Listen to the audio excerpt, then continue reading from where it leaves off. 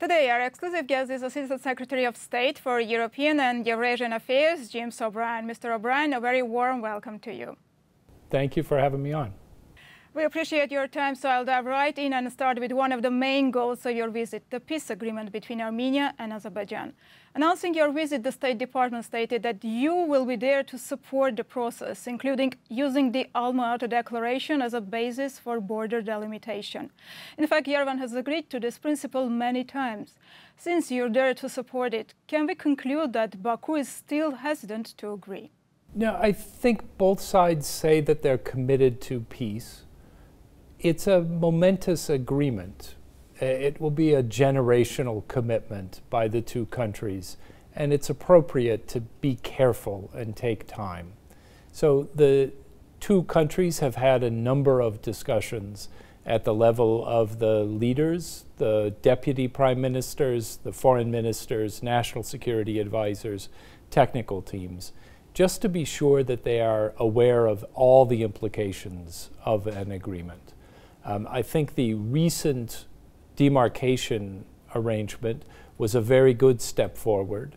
It acknowledged that some territory belonging to Azerbaijan had to be transferred, but also that the basis of further demarcation would be the Almaty agreement. And that, I think, is a very constructive basis for next steps. So what we are hoping to see is that over the next weeks to months, the two sides can reach an agreement. That would unlock trade and peace for many people across the region, and is something that we strongly support, provided that Azerbaijan and Armenia are able to reach agreement. And several months ago in Congress, you mentioned that the upcoming weeks would test the parties' intentions. And since then, as you've mentioned, Armenia has handed over 4 Azerbaijani villages without a shot, despite internal and ongoing crisis, while President Aliyev has made multiple new demands affecting even Armenia's constitution and national symbols. If you consider this period a test, what conclusions can be drawn from it? I think we're seeing tough bargaining really by both sides, and I think a really interesting set of tactical choices about how to get to an agreement. So again, this recent demarcation arrangement was a trade of certain territories that Armenia knew it was going to have to give up, and Azerbaijan agreeing to a demarcation line that they know Armenia will accept, the Almaty Declaration. And so each side made a compromise. I think this pattern of new demands and then further negotiations is one that at some point needs to stop. I think we know the rough outlines of a successful agreement. And really now, as I think I said in that same testimony, this is a matter of the sides being comfortable that it's time to make an agreement. So why is it time? In our view, there's a once in a generation, maybe several generations, opportunity to build a trade route from Central Asia across to the Mediterranean. That can come only if there is peace between Armenia and Azerbaijan. And that moment that would open up not just basic commerce, but new industries all across the route. That can happen now. In a few years, it may no longer matter as much. A few years ago, it wasn't possible. So now is the moment to do that. I also think it's a great moment because we are seeing the countries all along that route see that they want less Russian influence. And so the democratic commitment that we see in Armenia, the kinds of reforms that the Armenian people have supported again and again since 2018, means that they're at a moment of being able to make a decision like this. And I think when you have the convergence of those two factors, an objective availability of trade and the political moment when there's an opportunity, it takes leadership to recognize it and to conclude that now is the time for peace. That's our message in both capitals. And if parties agree, will the U.S. act as a guarantor of the agreement between Yerevan and Baku? Well, neither side has asked us to play that role. We are very happy to support the peace agreement that the sides reach, and the exact role that we might play or no role is really up to the two sides to conclude. We are not looking to serve as intervener or superpower in the region. We're here to support the legitimate aspirations of the people of the region to make a peace agreement that will last for generations. And whatever role they think we should play is something we'll discuss with them. At the moment, they do pretty well talking directly to one another. If Washington won't act as a guarantor, as you mentioned, in what form will support for the process take, considering that Baku has already rejected U.S. mediation for several months? Yeah, I think in general, I mean, we've always said we're willing to provide whatever good offices the sides will agree on. And we're not, our feelings are not hurt by the role that we're playing. The kind of support we would offer, I think you're seeing now. I'm here in Yerevan today for our strategic dialogue. We've announced that we're elevating it to a strategic partnership. And what that means is working with Armenia to strengthen its democracy, its security, such as with its police and border police, and its economic diversification. Because Armenia needs to be able to trade globally, not be as dependent as it has been on Russia.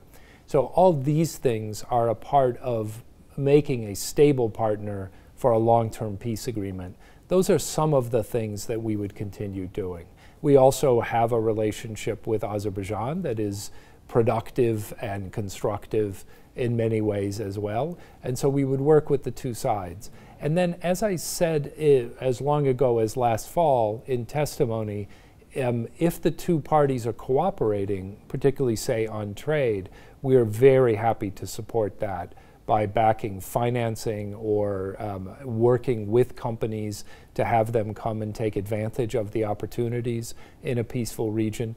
All of the ways that partners help one another, we'd be available to work with Armenia and Azerbaijan in the event of a peace agreement. And recently there was another demand from President Aliyev urging the dissolution of the OSCE Minsk group. Do you agree with him that the conflict has been resolved and the international community, including the USA, has no further role here on forward? Well, I think that's for the two sides to agree. So, you know, he's made that request, and I think the question of what kind of international role there might be in supporting a peace agreement is one for the two sides to reach agreement on, at which point we'll be very supportive of the agreement. And after the Azerbaijani attack on Karabakh last September, you stated that Washington would urge Azerbaijani authorities to facilitate the return of Armenians and restore unimpeded traffic via the Lachin corridor. Instead, Azerbaijan is demolishing buildings of elected representatives of the people who lived there for centuries. Are sanctions against Azerbaijan still on the table, as you indicated last November in your testimony? What we indicated is that we would conduct and maintain independent review of what happened in September, but also ongoing relationships, and that we are doing. The international organizations responsible have access to the sites, and they are able to provide us with the information that's needed. We strongly support the right of return. It's provided for in international law, and we'll continue to work so that those who want to return have the right to do so. Again, in the context of a peace agreement, I think all these issues get much easier to resolve. It may take some time, but it is something that we'll remain stalwart in seeking to advance. So in Washington, you still don't have a clear assessment what happened in Karabakh was an exodus or ethnic cleansing? So the ICRC and the UN have had regular access to the site and to the individuals involved, and they've provided some preliminary indications, but nothing that is definitive. We've commissioned an independent review by an outside group, a group that advocates for human rights globally, and we're still waiting for that group to come back with its conclusions. One of the issues of an independent review is, we can't rush it, so we're still waiting for that. And last week, President Biden and Macron issued a statement supporting the peace process in the Caucasus and further regional integration. Can you elaborate on what kind of integration might occur between Armenia, Azerbaijan, and Georgia? Yeah, I think, well, I wouldn't necessarily use the word integration among the three. Both Georgia and Armenia have expressed interests in moving closer to the European Union and to the single market, whether it's a free trade arrangement or something else. So that kind of integration, I think, would only be accelerated once there was a peace agreement, and that would allow for investment in the institutions of Armenia and Georgia and others.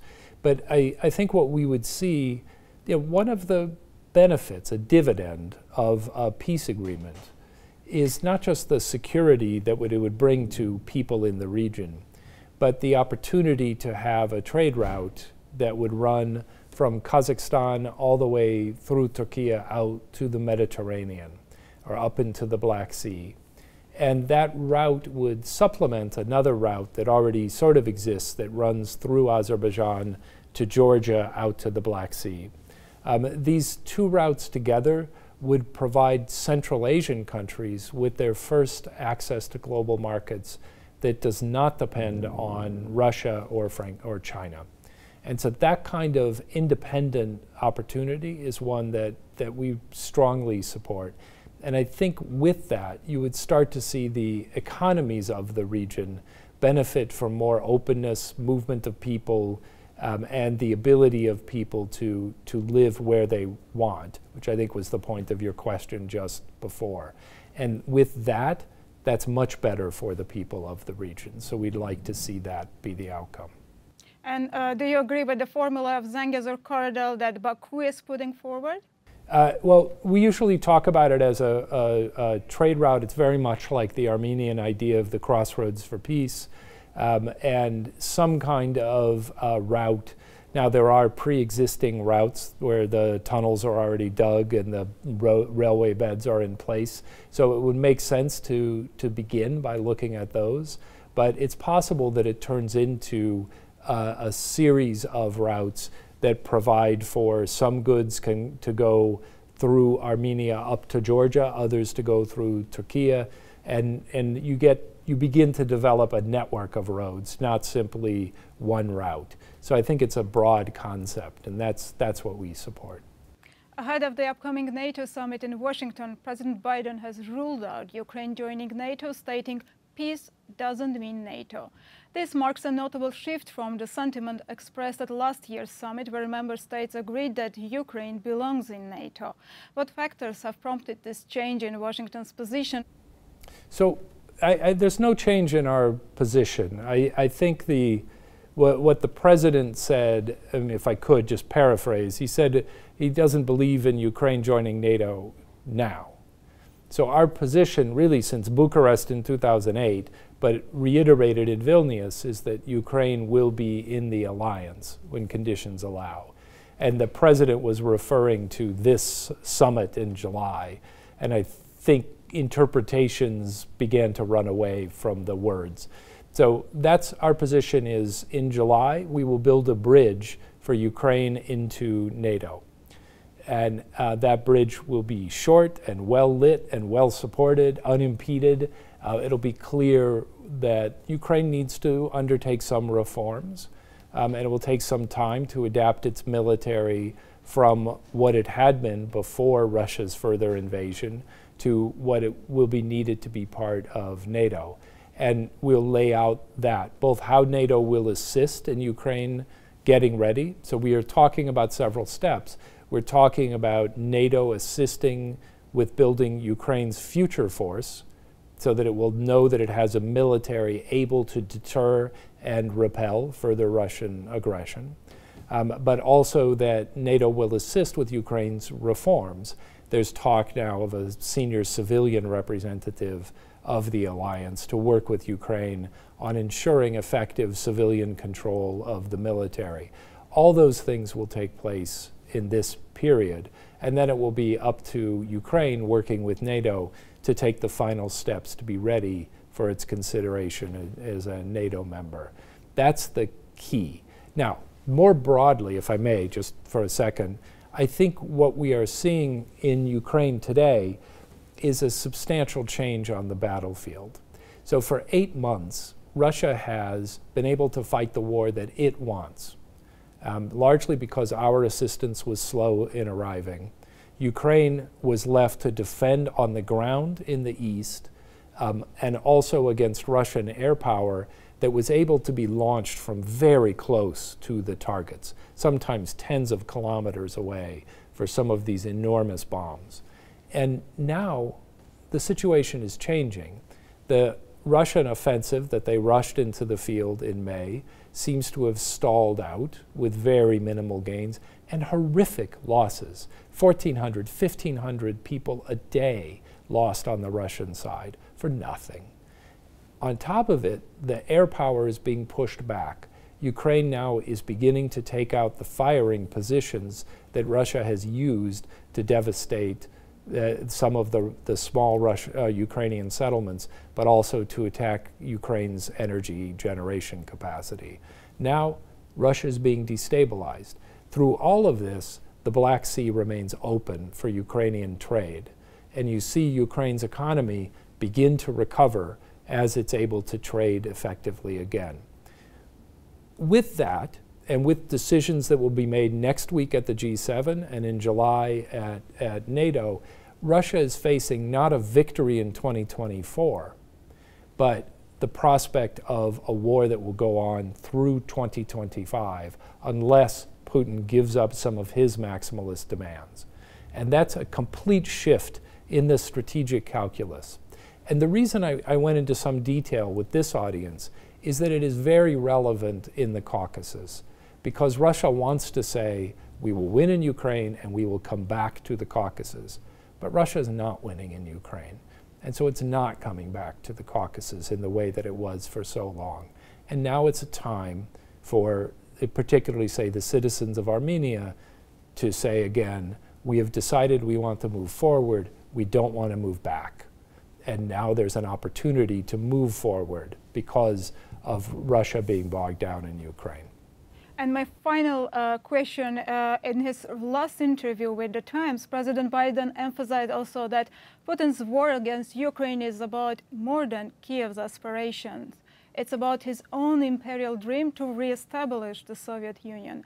With the upcoming U.S. elections and potential policy shifts, how can Ukraine, Armenia, Moldova, and other countries threatened by Russia, as you mentioned, be assured of continued and unwavering American support regardless of election outcome?